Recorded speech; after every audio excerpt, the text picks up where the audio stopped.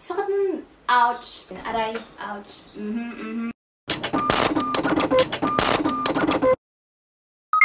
So, I know it's been a while since I last uploaded a video. And, sobrang annoying na hindi ako makapag-upload kasi sobrang busy talaga sa work. Tapos, ay meron parang hindi mo na alam ano yung uunahin mo, ganyan-ganyan. Pero, ayun nga. Well, I will give you guys more updates or details about what's happening in my life. Siguro, after a week or two, kasi basta, hindi ko pa siya pwede kasi sabihin ngayon. Anyway, so for today's video, you guys, it's gonna be another haul. Another ukay ukay haul because you know how much I love ukay ukay. And, pero ang iba naman dito is, nakuha ko tong mga ukay ukay na to sa Davao nung pumunta kami last week ng family ko. So, ayun. Andito na siya lahat. Actually, sobrang mura niya. Para sa mga quality? Para sa mga quality clothing, mga ganun. Well, yung iba kasi nasa, ang tawag mo dito, nasa, sa laundry na. So, ayun, hindi ko siya makuha, ganyan. Pero, ayun, siguro sa next haul ko, siguro mapakita ko siya, ganyan. Tapos, yung mga nandun pa naman, yung mga favorites ko talaga, and sobrang bad trip kasi ayoko na mangalkal doon kasi medyo, ano man, ibang damit, basa, ganyan. So, feeling ko, basa na rin yun, kaya, ayun. So, I got a few items. I didn't get too much. Parang yun dati, konti lang to. And it's not gonna be a try-on haul. Kasi may pinaplano akong video next week. Probably. Hopefully. Lord, please, parang muna. Anyway, okay, let's begin. So, una sa mga shorts muna. Ito, medyo mahal kasi 2 for 180 siya. Pero sobrang gaganda naman niya. So, ayun. So, first, galing to sa laundry. Ito lang yung nahukay ko dun eh. Okay, so, syempre, ayun, dalawang shorts yung binili ko para 180. So, bali 90 siya lumalabas. Wala na, hindi ko na mabarat si ate kasi sabi niya, yun na daw talaga yun. Eh, gustong-gusto ko tong shorts na to, kaya sabi, sige na nga. Ayun, first is this denim shorts. Ayun, so meron siyang flowers na design all over the shorts. So, ayun, sobrang, wala lang, nakita ko kasi ko, ay, gustong-gusto ko to. So, ayun, 90 pesos, not bad at all. Actually, confused ako kung overrun to or ang tawag mo dito, or ukay-ukay kasi magkakaiba yung binilhan ko. So, ayun. Pero para siyang ano kasi, para siyang sabi mo 168 na maliit. Tapos may mga stalls, kaya medyo halo-halo. Pero karamihan dun ukay-ukay talaga. Pero ang gaganda ng ukay dun, in fairness. Itong isa pang denim na shorts. And meron lang siyang lace dito sa baba. Tapos, medyo distressed yung shorts. Tapos, ano pa ba? Ayun lang. Pero, ano may pang everyday, pag pupunta kang mall, ganyan. Tapos, wala lang. Sobrang favorite ko kasi mag-shorts, by the way, kasi sobrang init. Pero ngayong maulan na, yung shorts pa din ako. Okay, so game na tayo sa ukay-ukay. So, medyo random na to eh. Parang hindi ko alam kung saan ukay-ukay. Pero hindi kasi siya sa same shop. So, ayun. As in, I will try my best to just remember all the prices. But, yes. So, I got this parang blouse na meron lang siyang parang jewels. I got this for 50 pesos. Okay, so the next one that I got was this. Actually, sobrang oversized nito. As in, sobra legit. Pero okay lang siya pang tuck-in nga sa mga shorts. Ganun kasi yun yung formahan ko usually recently. Kasi sobrang comfy. Parang masaya lang. So, ayun. Gray lang siya na sobrang oversized. Then, next, I got this, well, oversized ulit siya na shirt. Pero, akala ko kasi, okay, ganito kasi yun. Akala ko pwede siya maging dress. Kasi by the way, di ako nagsusukat sa ukay-ukay. Kasi wala lang, di ako mahilig talaga magsukat. Sobrang dala ko magsukat. Kahit hindi ukay-ukay. Kahit mga, ano daw mo dito, yung mga maayos na, as in, yun, mga for F21, H&M, ganyan. As in, nagsusukat ako, pero sobrang madalang na ako yung mismo nagsukat. So yun, sumasama sa video yung mga ibon, kung naririnig nyo. Say hi to them. Hi, friends! Parang inanong ko kasi, parang dinowngrade ko yung sarili ko eh. Parang in-underestimate ko yung height ko. So sabi ko, pwede pala ito maging t-shirt dress, ganyan. Tapos, nung sinuot ko, medyo ano pala siya hanggang, as in, kailangan mo lang shorts or something kasi hindi siya kaaya-aya sa paningin. Ganun. Ayun, I actually like this color kasi sobrang dalang kung magkaroon ng parang poppy na color. So, ayun, I just got this orange oversized shirt na akala ko t-shirt dress. For 50 pesos also. May days na gusto ko pumorma, pero may days din na gusto ko, I mean, most of the time actually, gusto ko mag-dress down kasi nakakatamad, ganyan-ganyan. So, ayun. I got this oversized shirt again na gray ulit, pero mas parang yung tela na to mas cotton siya, ganun. So, I got this t-shirt dress na white. Actually, pag sinuot mo siya, parang kang, alam mo yung parang kang nakapantulog. Well, ayun, lagi naman ako antok, so pwede naman siguro magpantulog sa labas, di ba? Parang sabihin nila, siguro depressed yan, siguro sad yan, kasi gusto nilang matulog, wala siyang buhay, ganyan. Mga ganong damitan, cute lang dito kasi, parang siyang pang Korean. Yun yung, ano niya kasi, yung, tawag mo dito, yung tela niya, parang siyang pang Korean. Tapos, sa baba, meron siyang pockets. It's ayan. So, 2 pockets. Okay, so next, ito yung as in sobrang murang si 20 pesos sa lahat. Parang 20 pesos lahat. Kung ano man. May magagandang jackets doon, kaso lang kasi, alam mo yan, parang minsan kapag mura kasi, sarap bumili lang na parang, sige, mura lang, ganyan. Pero, pag iniisip ko, parang, nung suot ko kaya to, ganyan. Ang dami kong damit na gano'n na hindi ko pa nagamit ni isang beses kasi binili ako ng bilet, tapos kapag nandiyon na, parang hindi pala bagay sa parang gano'n. So, ayun. Pero namili pa rin ako kasi 20 pesos na. O, diba? Anong size na sinabi mo? Nonsense lang. Nonsense ka.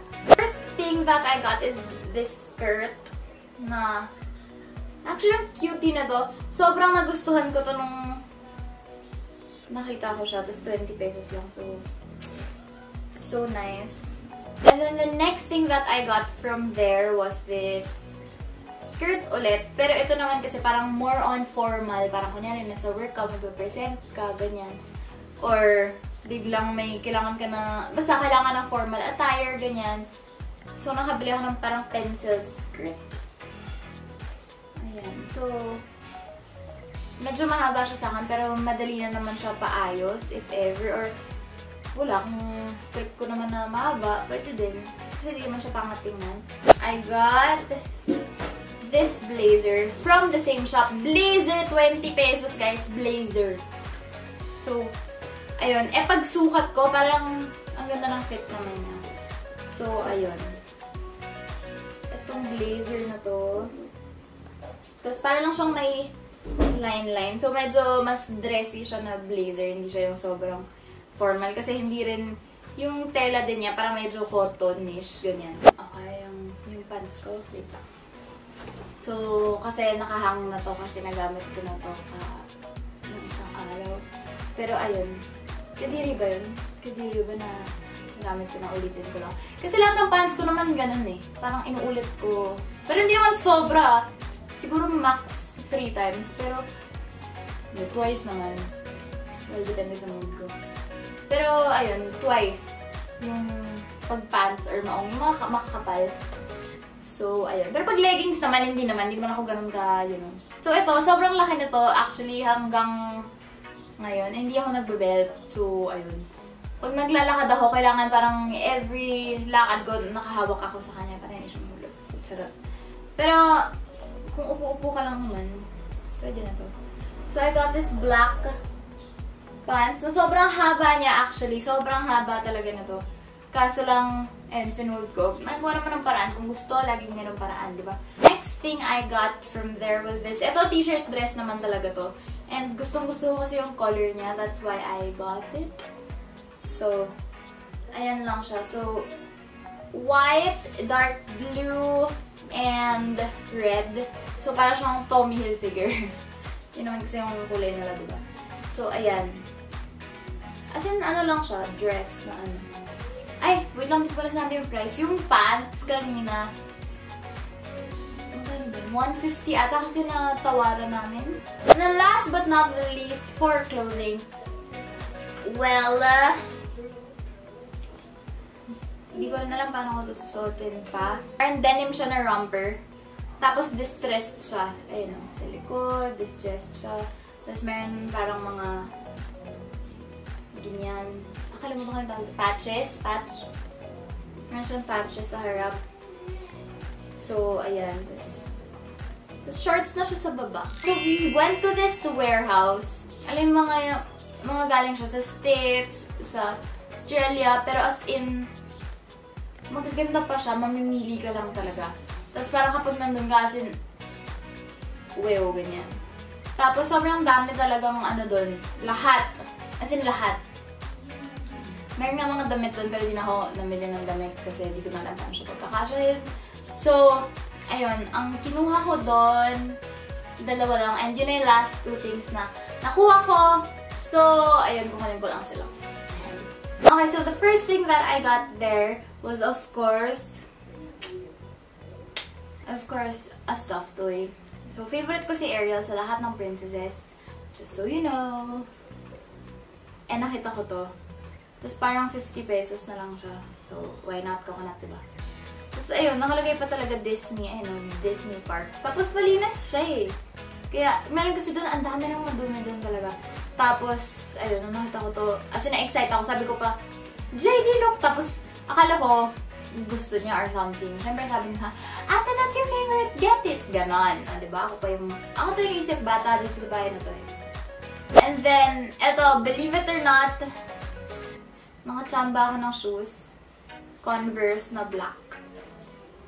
Ayan.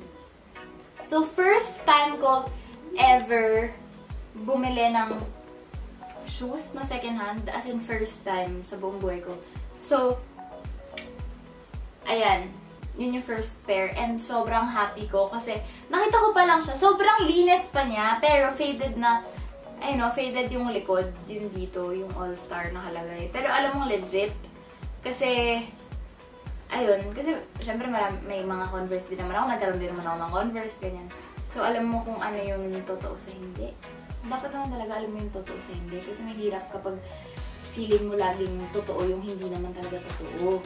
Ayun, sakto, size ko siya. As in, sobrang dalang ko magkaroon ng size. Kasi ang liit ng paa ko, 6 lang. So, that is why. So, sobrang saya ko nung nakita ko siya. Tapos, actually, kasi maayos pa nga siya. So, sila yung nagpipresyo, ganyan. Tapos, parang ang price nito was 600. 600 pa. Tapos sabi ko, kuya, second hand na yun eh. Yung original yan, parang magkano lang, 1.8, ganyan. Wala pa nga 2,000 yun eh. Tapos sabi niya, kasi maayos pa yan, mami, ganito, ganyan. Tapos kakakuha lang yan eh, blah, blah, blah, blah, blah, blah. Tapos, sabi ko, ayun, si mami.